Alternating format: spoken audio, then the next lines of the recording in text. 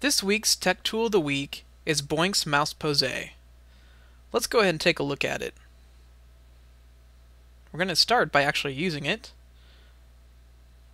And as you can see, Mouseposé is creating a spotlight effect, which allows me to select different portions of my screen to point out whatever I need to demonstrate to other individuals. And now we're going to go up here and take a look at the Mouseposé settings on the menu bar. And there's the Mouseposé icon. We'll click on it. And here's the Mouseposé menu. As you can see, the first option here to activate by pressing the F1 key. We're going to go to the settings. And here's the main settings window. And again, as you can see, the first item here, the hotkey F1, and that's to activate Boinx. And in here, if you click on that, you can change it. We're going to leave it the same. Next is the deactivate after duration.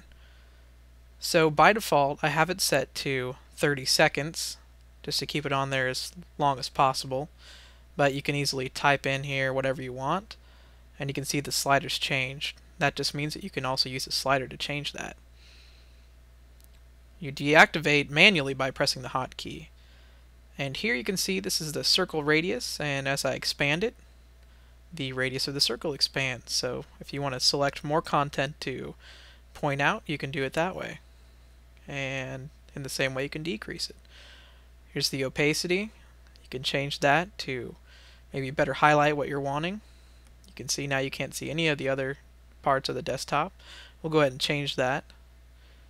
And finally, the option here for the color, which is going to be everything outside of the spotlight, and we'll just go ahead and change it here to red-orange color for demonstration purposes. And now you can see it's kind of a reddish color. Go up here to the miscellaneous tab and you can see some of the additional options.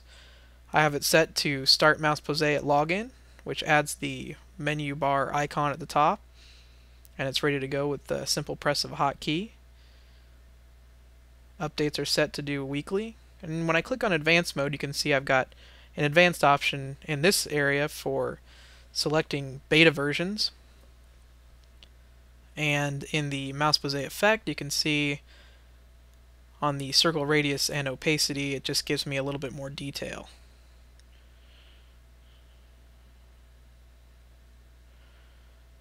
One more time there, you can see the changes. And I'm just going to go ahead and revert to defaults, and that'll put everything back right the way it was. And that's Mouseposé.